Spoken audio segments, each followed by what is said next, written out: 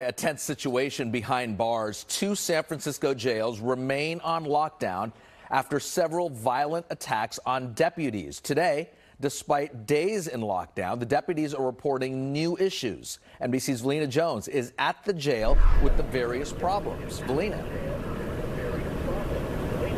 Well, this is just the latest in a series of events. And at this hour, it's very quiet, and luckily no one was injured today. But, you know, this was a very different story earlier today when we saw a lot of activity here at the San Bruno jail around 11 this morning. That's when two inmates in the same cell refused to come out and be handcuffed. Sky Rangers spotted at least 6 deputies dressed in tactical gear enter the jail responding to the situation. The sheriff's department says they also found jail-made weapons that they believe were used by the individuals. The pair eventually surrendered after nearly 2 hours of negotiation. It's the latest in a series of incidents at San Francisco County jails. According to the sheriff's department, 9 deputies and staff have been injured or assaulted since March 29th. While the public defender's office believes staffing shortages are to blame, Sheriff Miyamoto points to crowded jails, violent offenders, and delayed court cases as the major factors behind the spike in violence. The uptick is something that we want to address immediately, which is why we're doing what we're doing right now.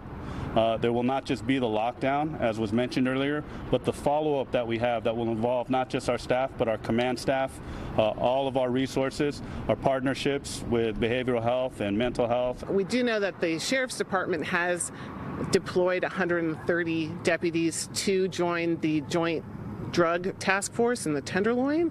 So they do have some staff that are out in the fields doing other things.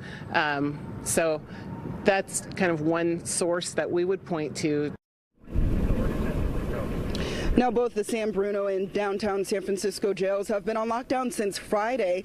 Among the issues that triggered the lockdown, one deputy sustained a head injury after being punched repeatedly and falling to the ground. Another deputy was bit in the arm. At one point, the Sheriff's Association even suggested the National Guard be called in to help bridge the staff shortage. But today, the sheriff says he believes deputies can handle the situation without outside help. Now, the sheriff says the lockdown at Jail 2, which is in downtown San Francisco, will be lifted tomorrow. As far as the San Bruno jail here, that is set to reopen in a couple of days later this week. Reporting live in San Bruno, Velena Jones, NBC Bay Area News.